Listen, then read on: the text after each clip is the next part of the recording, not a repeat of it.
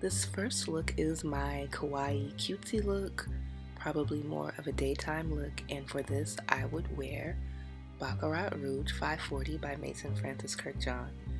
It's an oriental floral with notes of jasmine, saffron, ambergris, amberwood, fir resin, and cedar.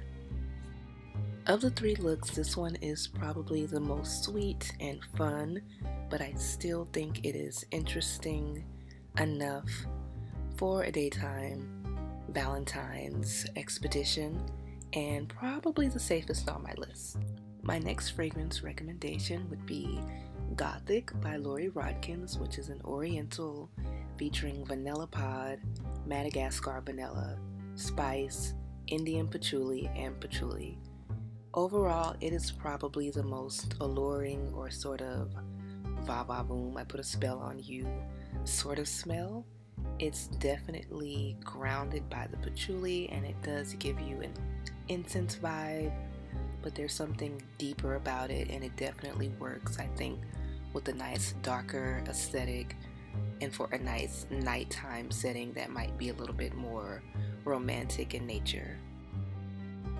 I had to do at least one untraditional red look, and for this look I have chosen Close Up by Olfactive Studio. It's an oriental vanilla with green coffee, spice, cherry, white tobacco, patchouli, cedar, rose, amber musk, and tonka bean. It's probably the most daring and complex, but it also has a cozy side.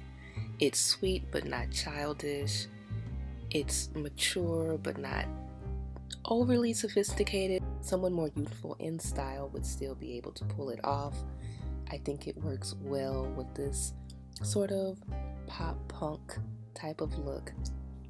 It's not all bright colors, but it's not all dark as well, despite the zombie dress.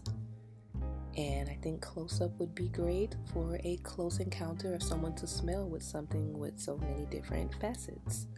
But thank you for watching. I hope this was interesting and I would love to do more like this in the future. Happy Valentine's Day.